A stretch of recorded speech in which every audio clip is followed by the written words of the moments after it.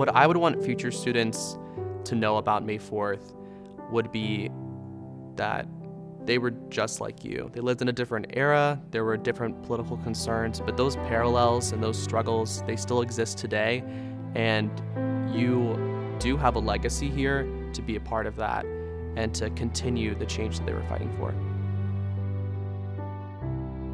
As a college student on May 4th, I remember hearing, as many college students did, news of something in my backyard that was both disturbing and personally frightening.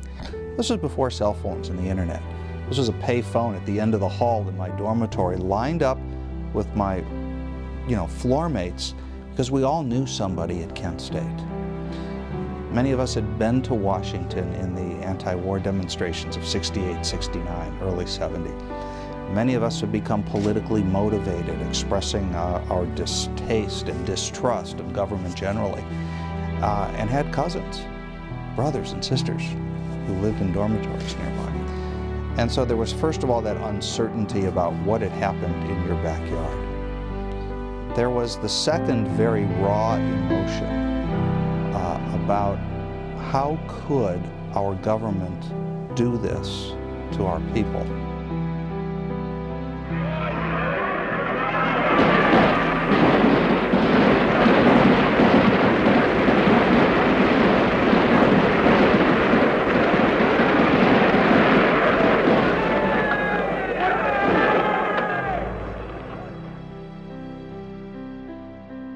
Today, the Guardsmen opened fire on the students, killing 4 of them, 2 young men and 2 young women. 3 were shot in the chest and 1 in the head. A dozen or more others were wounded, some by gunfire and some by bayonets. The university is closed and all faculty and students have been sent home.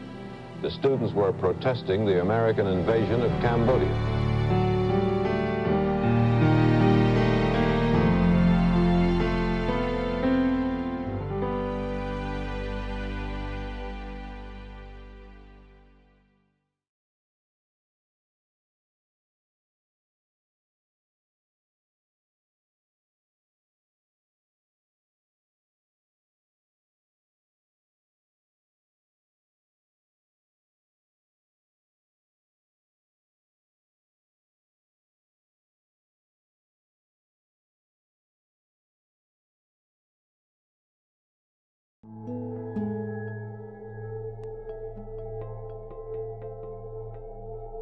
It is not our power, but our will and character that is being tested tonight.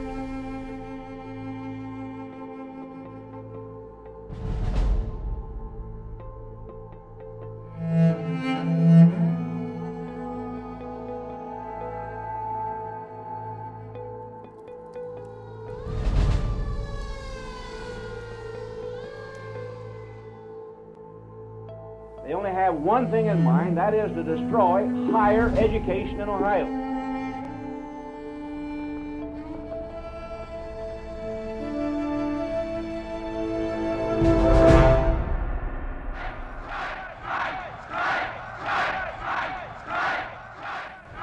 The guard on campus, Governor Rhodes' rhetoric, and that betrayal Sunday evening, there was an extra edge of anger and frustration. One of the National Guard jeeps drove up to the front. They started reading an order for everybody to disperse. There wasn't anything out of control. We had a right to be there, and they could not stop us from speaking. We were not an unlawful assembly. Get the hell off our campus. Then, of course, it's tear gas time again. Tear gas began to arc over the crowd, into the crowd. By then, we'd gotten fairly good at being able to pick up the cool end of the canister, because the other end's hot, and toss it back, returning the favor. The National Guard started marching toward us. They had on helmets, gas masks, and they were carrying M1 rifles with the bayonets attached. And I was among hundreds of students. We ran up over Blanket Hill. The Guardsmen came marching across the commons. They followed us up the hill, past the pagoda. We all ran down the other side of the hill into the Prentice Hall parking lot.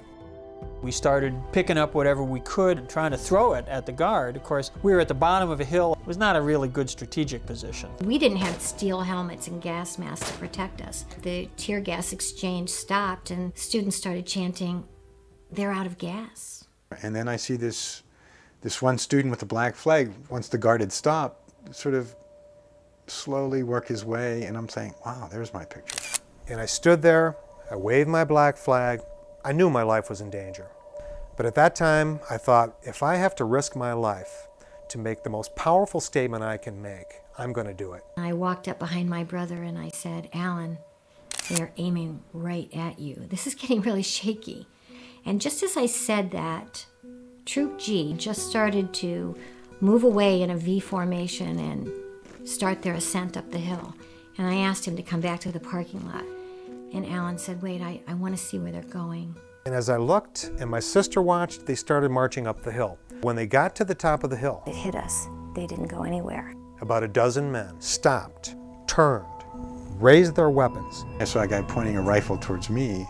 The guardsman with the baton in his hand was saying, "Get set, get ready, fire." This metal sculpture just erupts in this cloud of rust. And there's a tree, nice big chink of bark comes off. The student got hit to my right. I was just knocked to the ground. The bullet hit my wrist. I thought, this is like a bad dream. We could hear bullets zipping past our heads and thumping into the ground. Jimmy Riggs pulled me behind a car riddled with bullets. Tom Grace, he's screaming. I looked over. The boot was blown off of his foot. He's yelling to me, "Stay down, stay down." And when you're caught in the open, being fired on, with no opportunity to defend yourself, it's the loneliest and sickest experience you can imagine.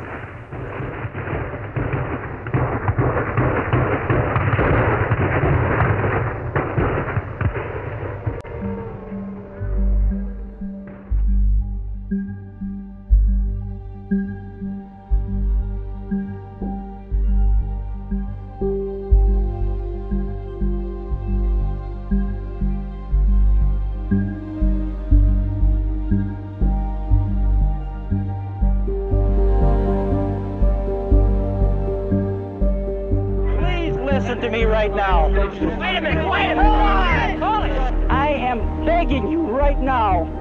If you don't disperse right now, they're going to move in, and there can only be a slaughter. Jesus Christ, I don't want to be a part of this! Please, I'm begging you also, follow me out this way!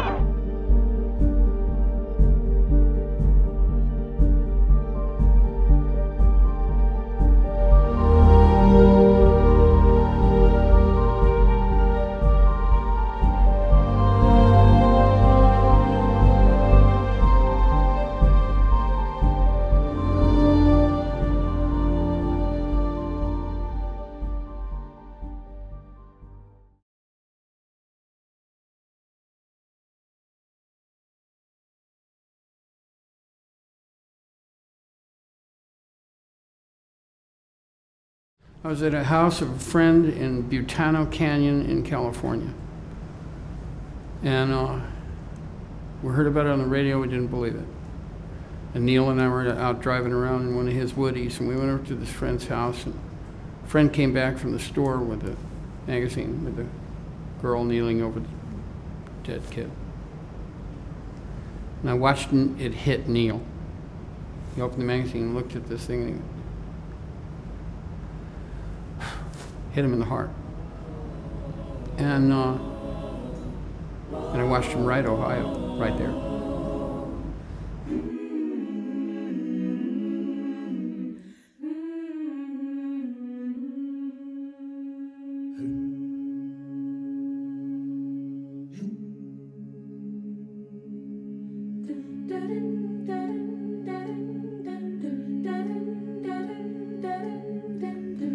Soldiers and Nixon's coming, we're finally on our own. This summer I hear the drumming, for dead in Ohio, for dead in Ohio, for dead in Ohio, for dead in Ohio, for dead in Ohio. Gotta get down to it, soldiers are cutting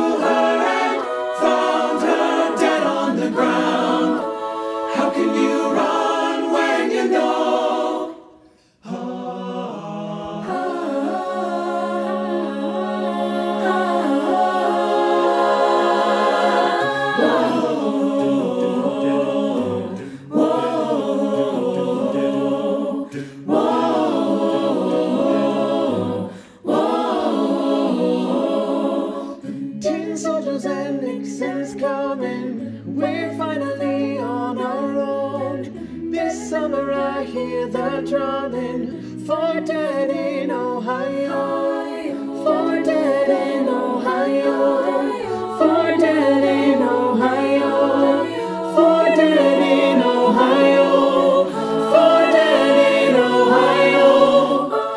Gotta get down to it, soldiers are cutting us down. Should have been done long ago.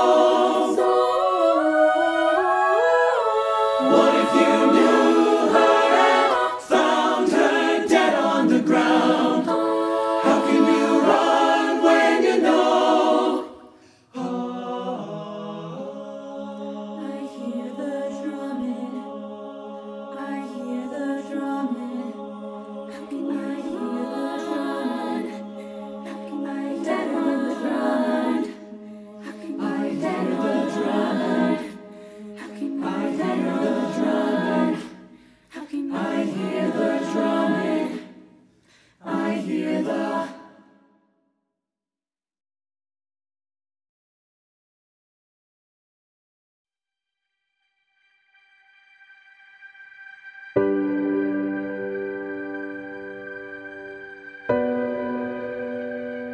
I remember the very first time that I watched the video in the May 4th Visitor Center at the very first floor of Taylor Hall. It was a requirement from one of my classes, and I was sitting there with 20-some other students, and I heard Glenn Frank, his voice saying, "I don't want to be a part of this." And he was urging these students to disperse, or else there would be a massacre. He was begging, he was pleading, he was sobbing, basically. And even now I get a little bit emotional thinking about it, because there's something really strong in that phrase of "I don't want to be a part of this," because who would want to be a part of that kind of situation where if students don't disperse, they're going to get gunned down by the very people who are supposed to protect them. And that's something that relates to me, because no one wants to be a part of society that's faulty, but that's not a choice that we have. No matter if you're in America, in the Philippines, wherever you are around the globe, there is a problem with the government, there is a problem with society, there are injustices everywhere. You don't get a choice at the end of the day. You have to be a part of it, and that in itself is a privilege, is to be a part of it. We must ensure that we prepare our next generations to understand and remember the significance of that day, and how activism of the Kent State students shaped the course of history around the Vietnam War. It occurred to me that the rituals of the May 4th week are trying to do just that, attempting to tell what happened on May 4th. There are various rituals that have occurred during this Remembrance Week, such as the Faculty Forum, the Poets Programs, the Daily Kent Staters Special, the Art Show, the Candlelight Walk, which was beautiful last night, the Vigil, and of course this dedication. Let me say at once that I do not use the word ritual in a negative way, for ritual is an important part of any society. It informs us that above all we are social beings, for ritual is performed in concert with others. It tells us that we are not alone in times of joy or tragedy. It separates the important from the mundane. The annual vigil serves the ideas of inquire, learn, and reflect very well. We inquire and learn each year about the distances that the slain and wounded were from the National Guard. The vigil guides us to reflect upon our fallen students, Allison, Bill, Jeff, and Sandy, the wounded students, the students who left the campus never to return. Shakespeare wrote, "There is history in all men's lives." 20 years ago, history stopped for 4 young people. Their history is our challenge. Peace.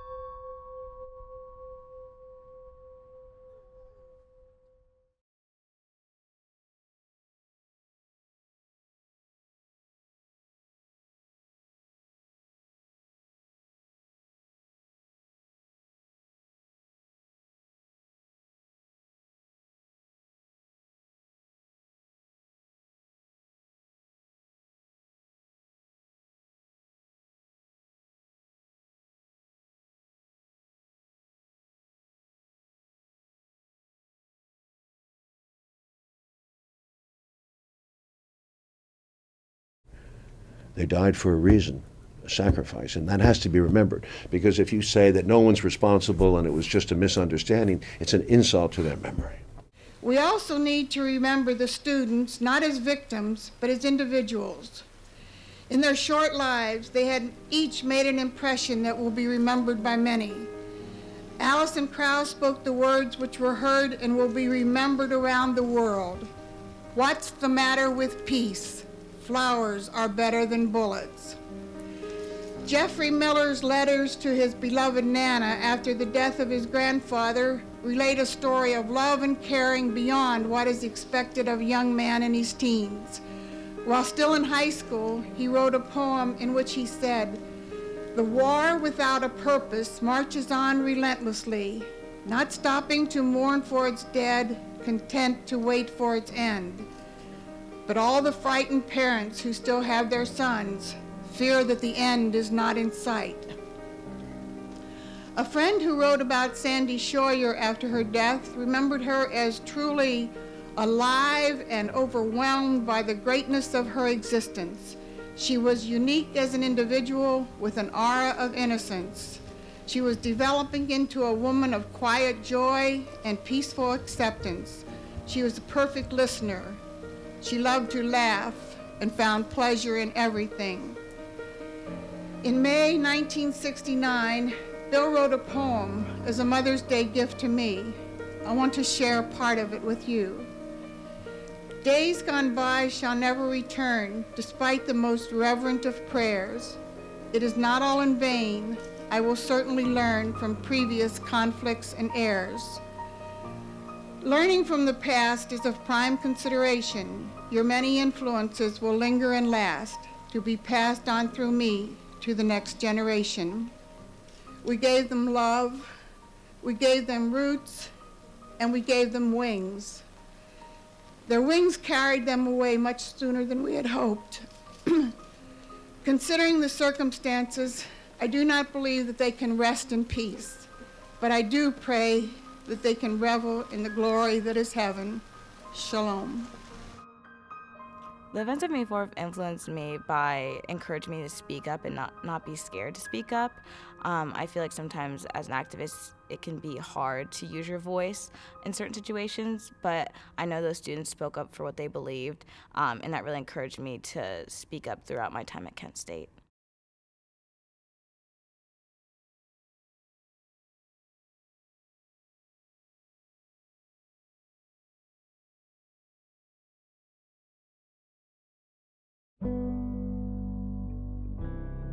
Today we are here to unveil markers for the students wounded on May 4th, 1970. These markers represent the latest addition to the National Historic Landmark Site and provide greater insight to the events that happened on May 4th, 1970.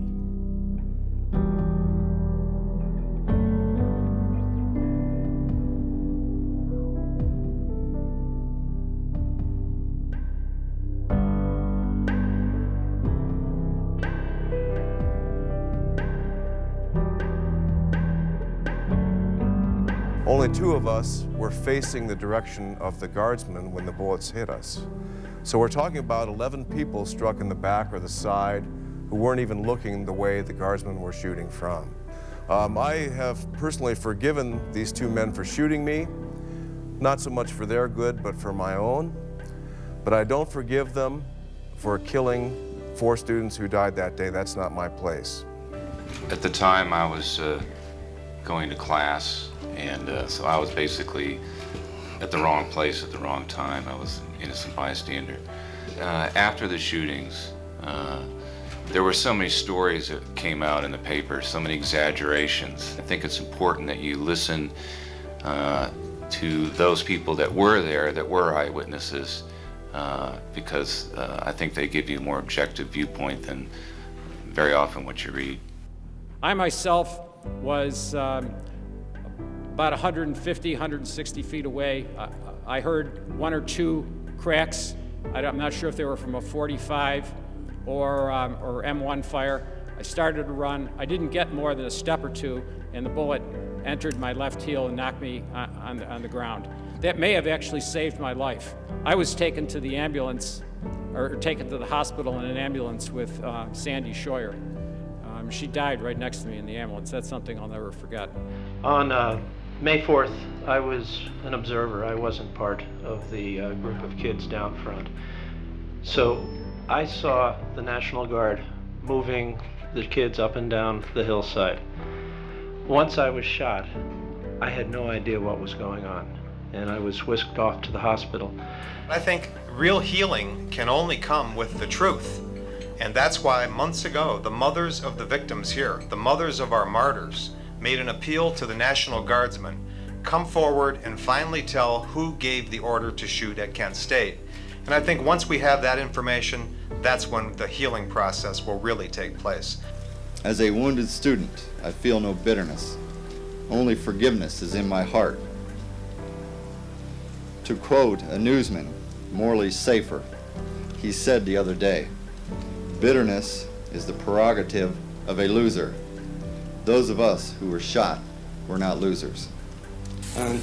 Then I was quite a ways away, and there were at least 500 people between me and the guard. And I was walking away because it didn't look like it was going to get good. And I didn't especially want anything to happen to me, so the guard and myself. And somehow I managed to get shot. It's not going to be anything that comes from a Freedom of Information request or from a document that gets discovered that's going to shed any additional light on the events of May 4th. It's going to be oral testimony from an individual guard or from a group of guard or former guard who decide to come forth and tell their story. But we're either going to get the truth about this or not get the truth based upon what a handful of guard do or do not decide to say from this date on.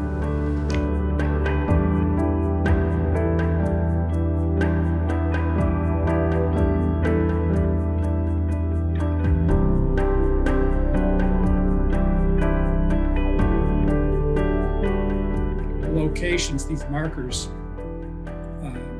connect us to Kent State's most important day and its worst 13 seconds.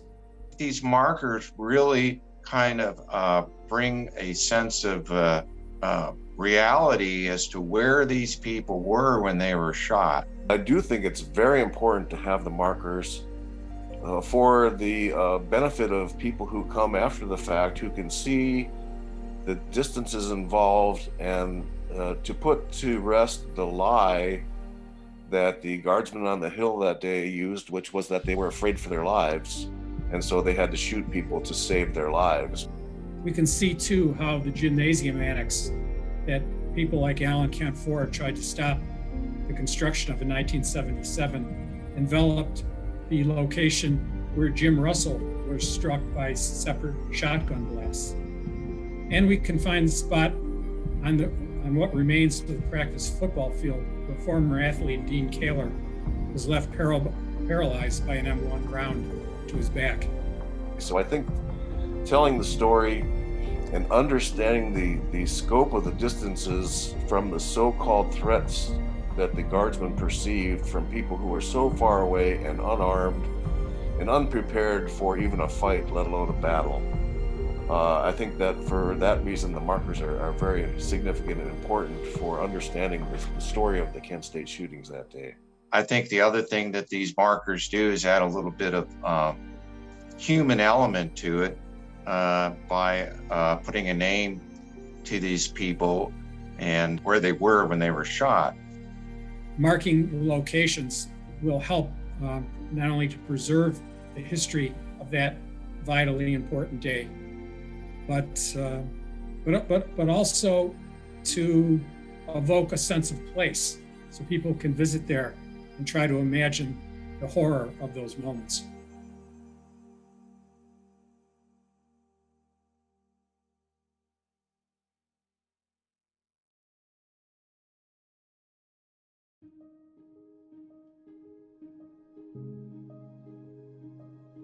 Many people knew Alan Canfora better than I did, but my encounters with Alan were always profound, and they left me with a better understanding of the depth and breadth of this individual, whose life was marked by the dogged pursuit of truth, even though, at many points, this pursuit sparked misguided attacks that no doubt caused him great pain.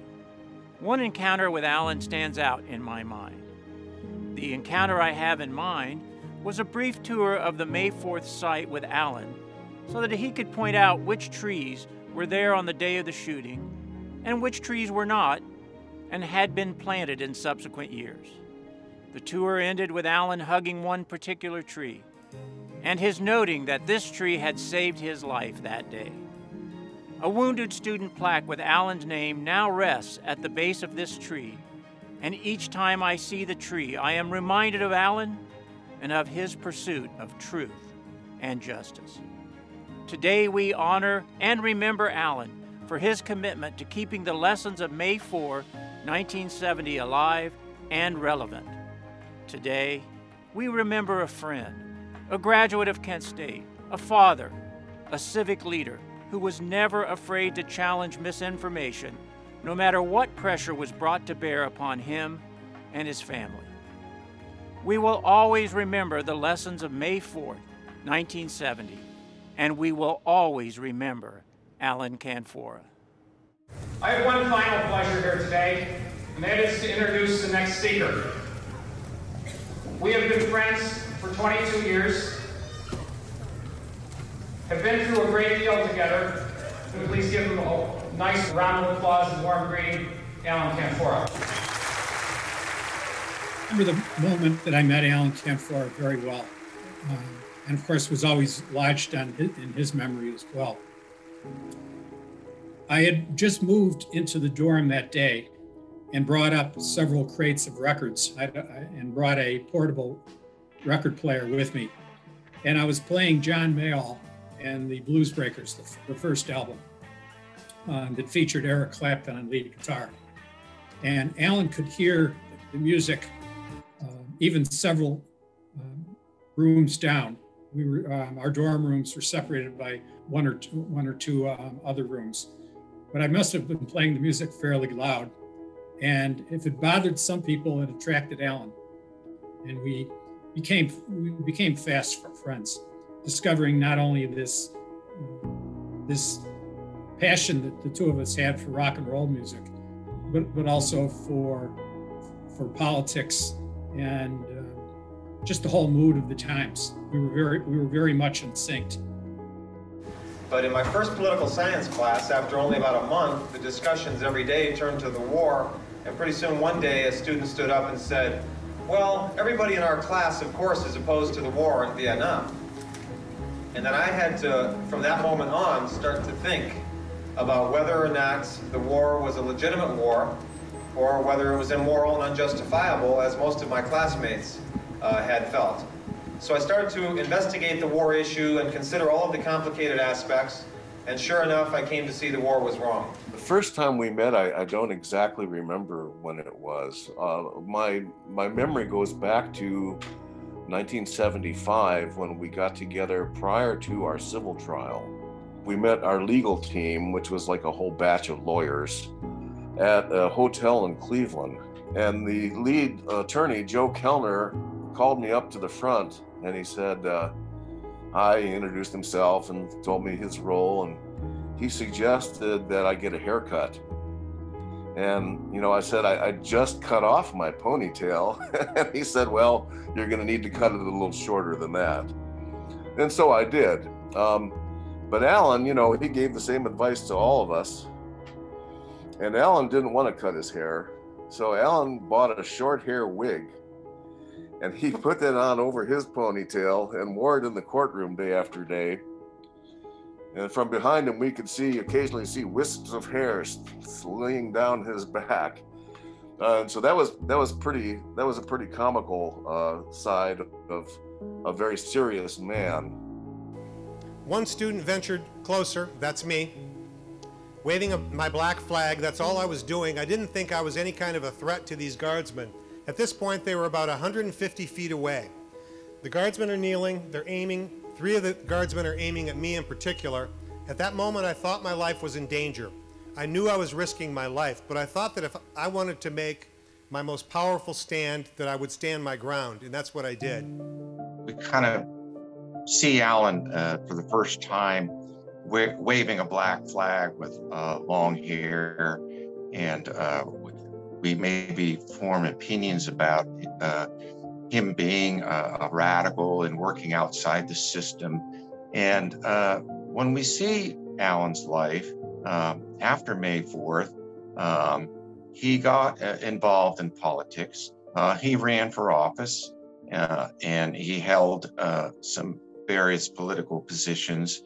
So Alan, I think, worked very much within the political system to make change.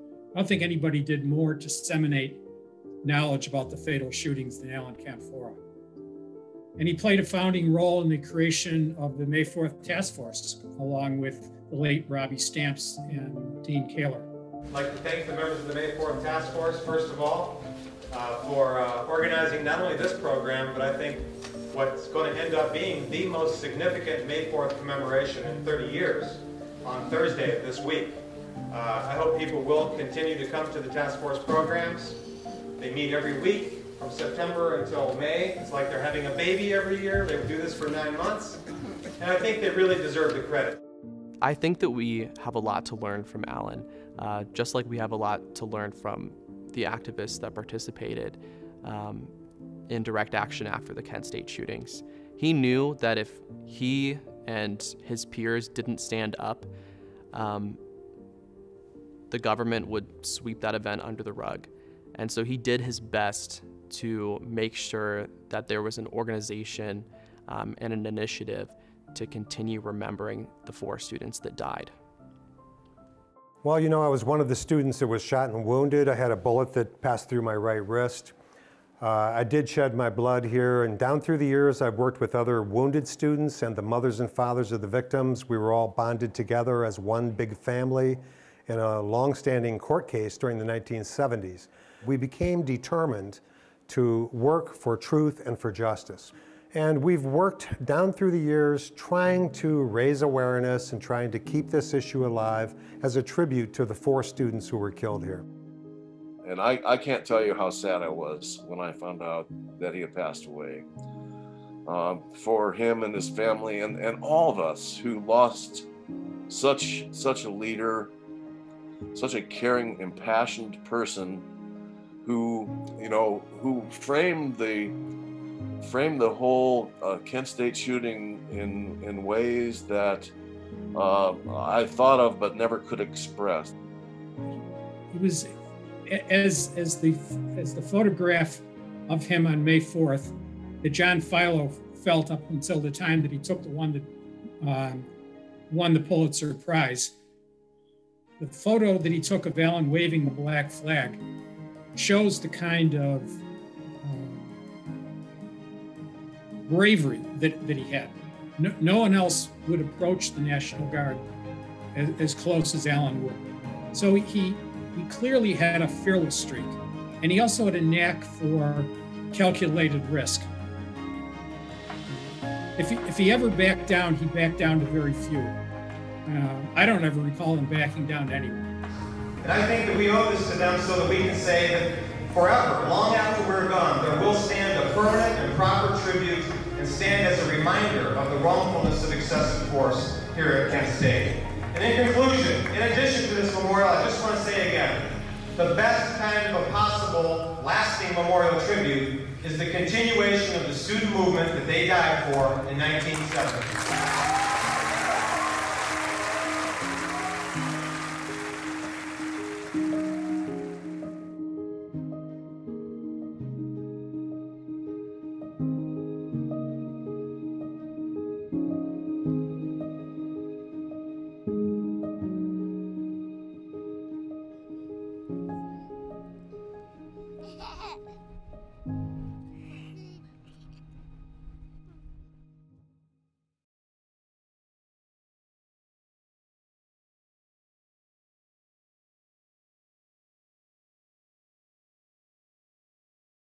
The challenge, it seems to me, for a place like Kent State, which is now stuck in kind of the national narrative, is to do something with that, and that's what this visitor center does. And it doesn't look away from its history. It doesn't say, well, that was an aberrational moment that we have gotten past and we've now moved on. May 4th, 1970 is a hugely important day in American history. Americans stopped a war, and it had to do with soldiers coming home saying this is wrong. It had to do with people on college campuses. And we witnessed the fact that for the first time we began to doubt whether our government was telling us the right things. And I think the suspicion of government that has been part of the American character from the very, very beginning has metastasized since Vietnam, since what happened here. I think one of the things they can learn is that I heard this quote, I heard this at a seminar the other day, and I can't attribute it because I don't remember who said it, but I thought it was very appropriate. The quote was, "An inert citizenry is dangerous for democracy." And speaking for me, I would like young people to know that it's very important for everybody in America, to some degree or another, to be a public citizen and to take an active interest in public affairs and voice their opinions. What the kids of today have to do is they have to do the work.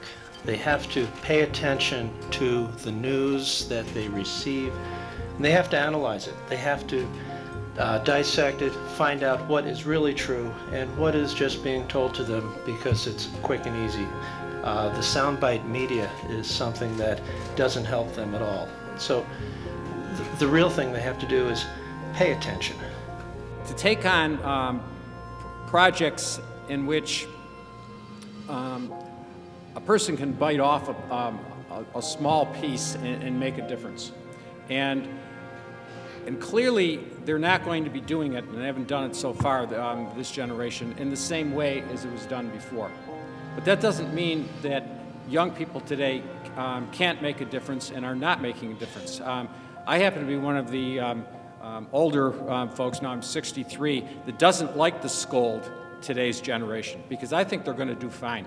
I hope young people will take away that there was a struggle, there was a divide in this country, and that we had our country continually has to grow and develop.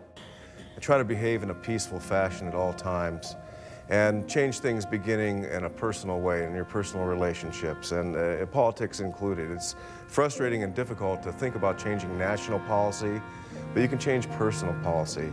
You can change local and regional policy and state policy and grow from there out. And I would say to be hopeful, follow your heart and not give up trying.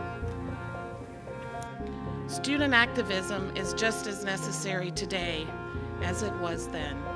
And we need educators who can inspire and who can empower students to find and to use their voices constructively to create change. Students should be activists because there are a lot of decisions that are made that young people aren't always a part of, and so we have to speak up and make our needs known in society. So I think it's really important that we have that voice and that it's heard, because the things that we experience is different than other people, and if we're not using our voices, then no one will know what we need as young people, and we won't be able to get those things. When they went to sit on that hill, blood had already been shed. You have to be that brave. If you're not, what's your life worth? If you don't stick up for what you believe in, what's your life worth? These people were brave. They were very brave, and they got shot to death for it. But they're still inspiring us.